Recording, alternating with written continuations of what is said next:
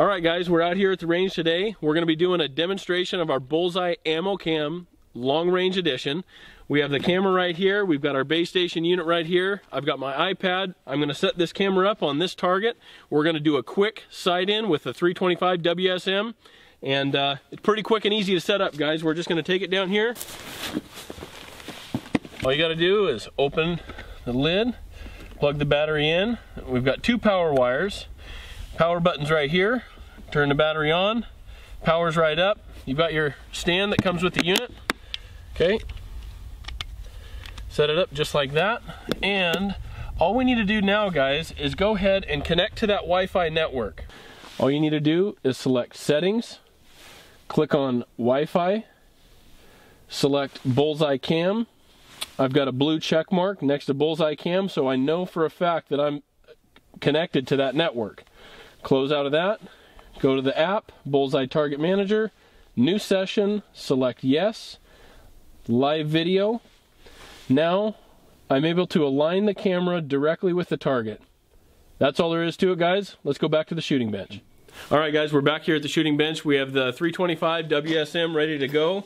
We've got our Bullseye base station. The base station unit comes with your Long Range Edition AmmoCam, okay?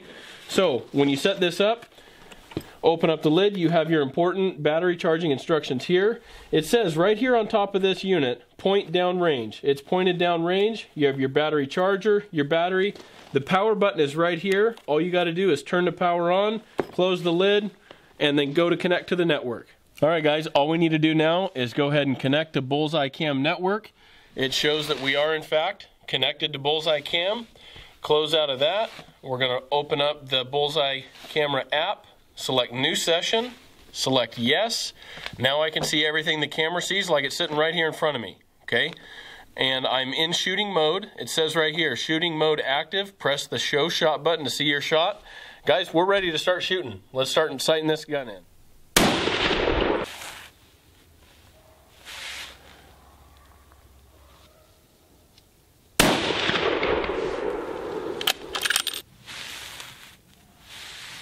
Looks like those last two are just barely touching each other.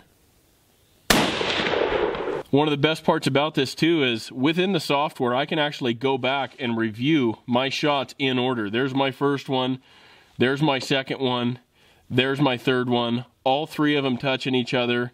This gun is shooting really well.